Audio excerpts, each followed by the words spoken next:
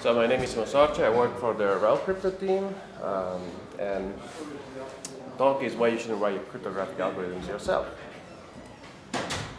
Let's get to it. So everyone tells you that, right? You shouldn't write your own crypto, but usually they don't tell you why.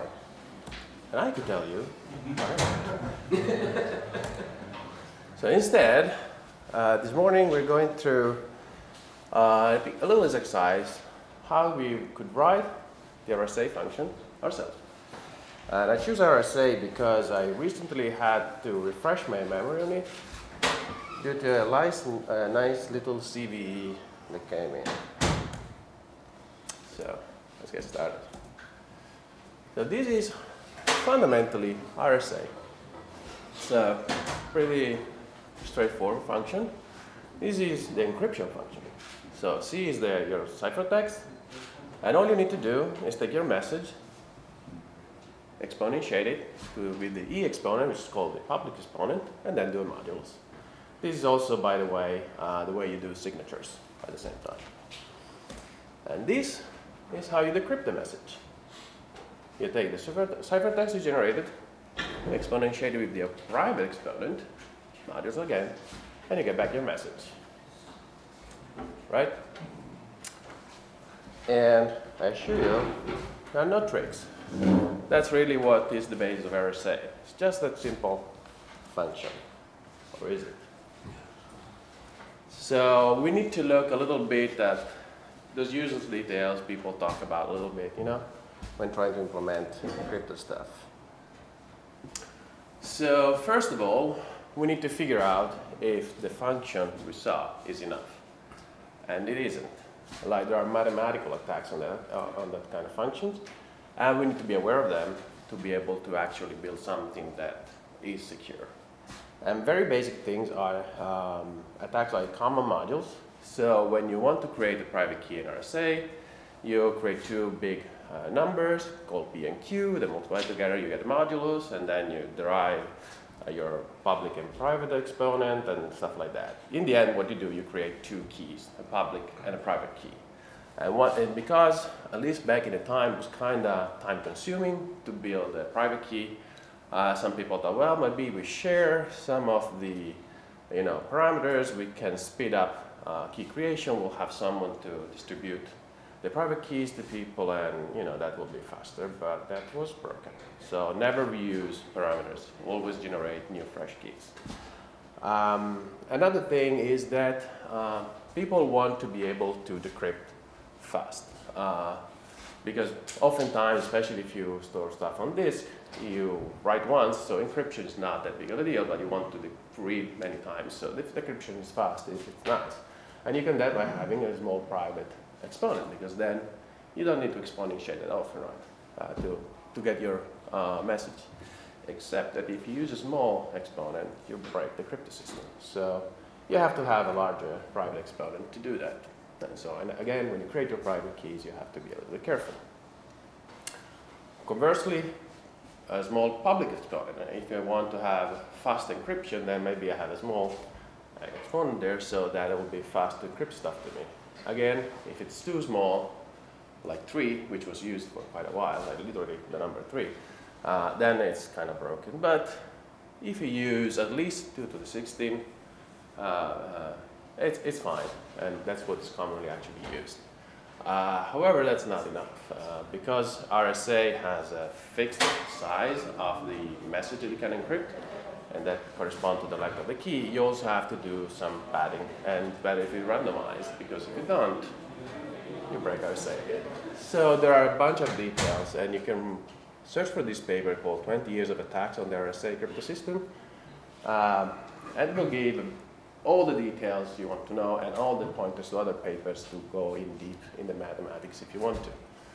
So if you follow all of these things, we can do it, right? We're going to write it. Wait a second now. First of all, the equation is very simple, but I didn't say that it uses really, really, really big numbers. So you cannot really use your floating point units in a CPU, for example, to deal with it, because you need perfect precision, and floating point units are imprecise. And So you have to write or find an arbitrary precision library to deal with these huge numbers. And we're talking numbers along 1,000 bits, 2,000 bits, 4,000 bits, or 8,000 bits or more. So they're really, really big, several hundred bytes for each single number. You also need a prime number generator because you need to generate keys if you want to do any work. And that has to be a good one, has to have good tests for primality to make sure that it's actually a prime number, because if you don't use prime numbers in it, it's broken. And you also need also good cryptographic secure set random generator normally, because we use more random during the encryption and decryption. So assuming we will do all that, and we cheat a little bit because we choose GMP, GNU, multi-precision arithmetic library. I choose this one because that's the library is using Nettle, which is a project I was working for to fix this CDE. Then we cheat a little bit because the math is handled there, and this is how you decrypt with RSA. Pretty simple, right? It's just a single function call. Done, right? Okay, done. But this is a bit slow, and your users might get a little bit of patience if you use just this one. So you go ahead and say, okay, let's try to make it a little bit faster so at least people can actually use it. And use a little bit of math. I'm not going to explain what it is, but it has to do with China's reminder theorem and other things to make the private exponent small again, but in a non-provably secure way. Non-provable in the sense that nobody has proven this broken, but there's also no proof that it's not broken. But in 20 years, nobody found a problem with this approach, and so we are fine. And so now our simple function is just a little bit longer, 10 times as long. Right? It's okay, right? It's still not a big deal. With this, we still decrypt or sign a message. So I think we're fine, right? Okay, maybe we're fine, maybe not. I think we should go back to the paper I mentioned and read a little bit more, because we read about the math, but we didn't read what happens when you actually implement stuff the way I showed. So there are a few things you need to consider when writing something like this. Math can be used not only to break the math crypto system, but also to analyze the implementation and find if the implementation has faults, and then use those faults to recover keys. So there are at least 3 famous attacks that I'm just going to mention very briefly. One is timing attacks, meaning that if you just run the function with normal math, depending on what the key is, you will have different things happening inside the CPU. And an attacker can actually time how you do things and recover your key. And so Rivest, which is one of the guys behind the acronym RSA, immediately found a way to defeat this attack, and using blinding, and we'll see later what blinding means. So that can be taken care of. Another problem is random faults. So believe it or not, computers sometimes have bugs in their CPUs. Mathematical libraries have bugs, and people make mistakes in general. The problem is with RSA, if you have a mistake in the math and you get it wrong, like the wrong signature, for example, in case you're making a signature rather than decrypting, and you then send out this signature broken, then you broke an RSA.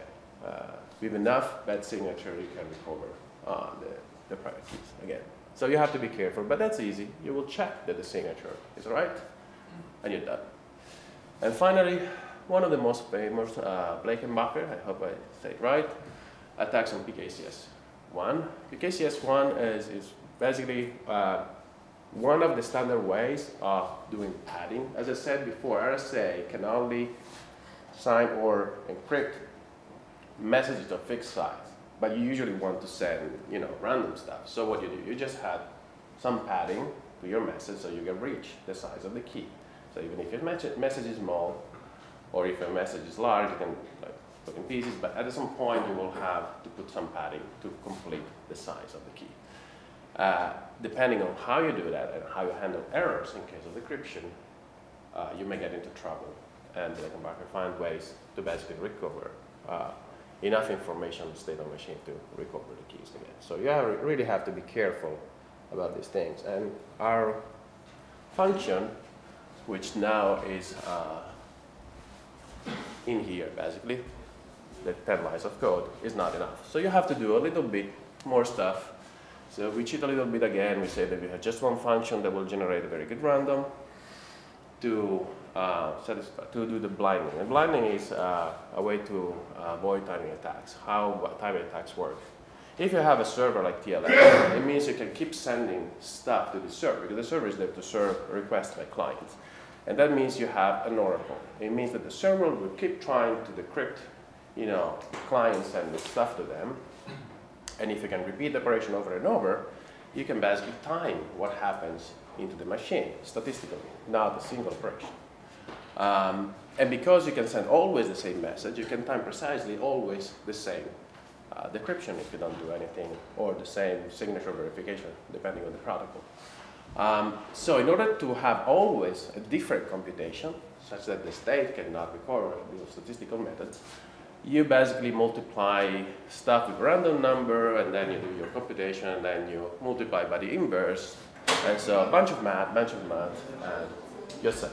And now our code is twice as big as before. But still, yeah, okay.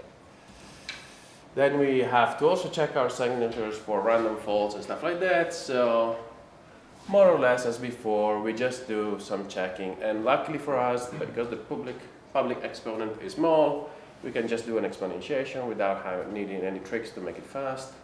And we just check that our signature is okay. And so we've done that as well, only 2 instructions more, which is a cheat because underneath there is the mathematical library does a bunch of stuff, but let's say it's just +2. And then from Beckenbacher, one of the defense that is using TLS is pretty simple. If you get an error in the decryption, because TLS uses this RSA mostly just to share session keys, we just pretend that the decryption was actually successful. We generate a random session key and we keep using it, and the attacker doesn't know whether this is the right key or not. And so it cannot gain a lot of information about the state. We done yet?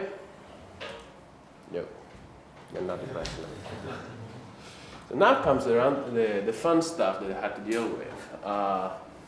Something that Anders also mentioned, side channel attacks. This is all the rage. If you've seen, recent CPU issues with, speculation, you don't have to go all the way to speculation though, to do side channel attacks. With modern CPUs, caches are actually shared, within a core, and you can do nice tricks like forcing the CPU to dump caches and then inspect whether a cache line was actually loaded by trying to load it and see how much time it takes. Basically, you can measure what another process is doing if you really know what to look for. And that measuring, when it comes to RSA, is bad. Because basically just like the timing attack, another attack like that. So we kind of go back to the drawing board a little bit. And a few researchers late last year came out with this paper, the 9 lives of Beckenbacher cat, which showed that basically most TLS implementations were affected or could be broken locally on the local machine. You cannot do that over the network. However, if you use maybe even virtualization, but if you use containers, or if you have root processes running a TLS server, but you also have users on the same system, you are in the local case.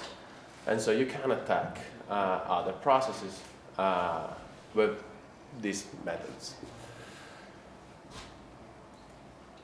So how do we go or try to defeat cache and time attacks?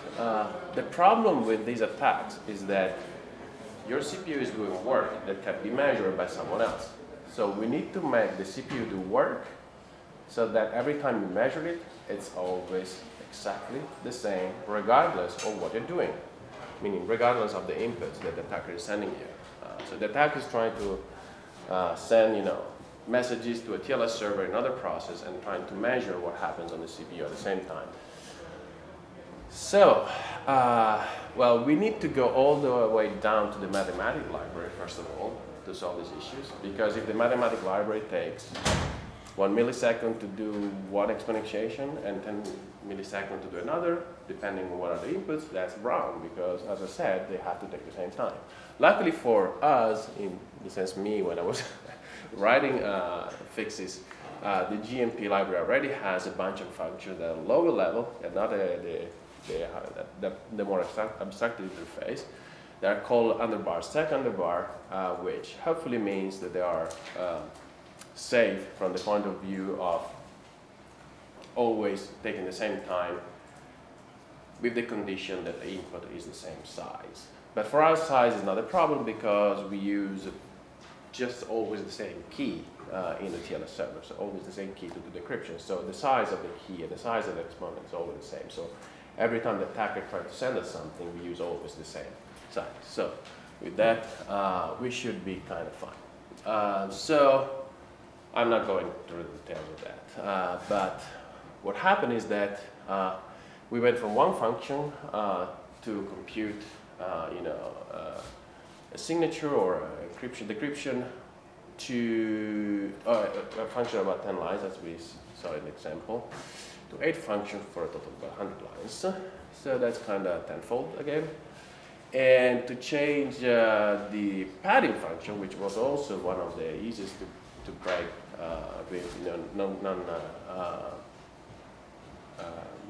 side channel resistant functions, also about 20 lines to 2 functions of 40 lines. So by the end of the work, which lasted a little bit more than a month, we ended up with almost 40 commits with the upstream maintainer as part of this CD. And I just want to show you a small example of what we had to do, because this was actually really hard, I have to say. Really hard, not because the code is necessarily any harder than any other code, but because you have to really put yourself in a mental state where you consider every possibility. Like, when I say that you cannot run stuff that have 2 different times, it means you cannot use conditions. You cannot say if the key is larger than this, or if the key has a 1, and then do something, or do something else, because you have taken 2 branches in the code, and that is measurable. The attacker could force the code out of the memory, just one of the 2 branches, and then measure which branch you took in the CPU. So it will know if the first bit was 1 or 0, if the second was 1 or 0, third, blah, blah, blah, and then you can recover the key. This is simplified, it doesn't work like that, but that's what happens. So you have to basically break your mind and find ways to do conditionals without doing conditionals. And this is kind of deceiving, and I'm going to show you why. Memcopy is conditional here. You have to realize this conditional and then try to fix. So this is just what happens at the end of the PKCS1 padding, or depadding function in this case, when you want to remove the padding and find a message. As I said, because RSA uses fixed size keys, you have to use some padding, and then the rest is the message, okay? And the way the PKCS1 did that is really, really bad. Don't use PKCS1 anymore. There is other stuff. But it basically has this little header, then there's a bunch of padding that you don't know how long it is. Then there is a terminator, let's say. It's a 0 byte. And then you have your message. Now, if you just go normal like we did before, and you say, bunch of functions to find where the terminator is, all those functions have timing attacks. So you have to resolve that. But assume you resolve that, then you're left with, oh, I need to copy the message in the buffer to return to the application, right? But if you do that, measurable, because if you cause the decrypted message before the depadding is done to be forced out of memory or out of the cache, then this memcopy will just load the last part of the buffer in memory, and then again the attacker can find out the length, and from the length can find a bunch of information. So we have to copy that buffer into the destination buffer, always with the same amount of operation, regardless of the length of the message. The message could be long, the whole thing, or just be 1 byte. And so we end up with this thing. which I don't know how to describe, but it's really not cool, not nice. Notice that I'm cheating. I'm using also things called conman copy, which are special main copy functions that will, depending on the first parameter, copy to the destination buffer what's in the destination buffer or what's in the source buffer, again in a way that an attacker cannot check from where you copied it. So that's already cheating here. But again, in the end, what happens, you have a logarithmic time function where you end up copying the whole buffer, 1 byte, 2 bytes, 4 bytes, 16 bytes, and so on, until you copy it all. And hopefully, if you got it right, it always takes the same time, regardless of the length of the mass of the buffer. And so, yeah, like just look at this one. This one, it was an if then else statement. Now it's hopefully not conditional and still provides the length out as a condition. So yeah, it's bad.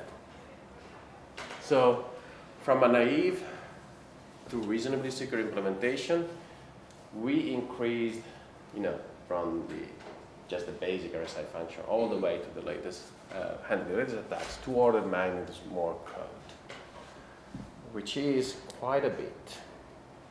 And the takeaway for me is, the saying, good, cheap, fast, choose two. In the security case, it's almost like choose one. It's either fast, very, very, very secure, or very, very simple. But you can't have even two. Or rather, you have to have a compromise, usually between speed and security.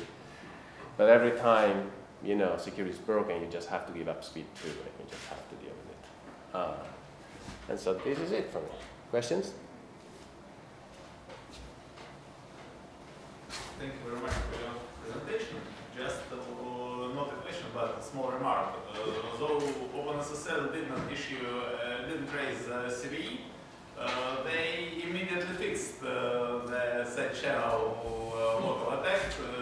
Well, if I'm not mistaken, the commit was on the same day when the paper was published. So the question, the remark was, although OpenSSL did not publish a CVE, they actually fixed it the same day.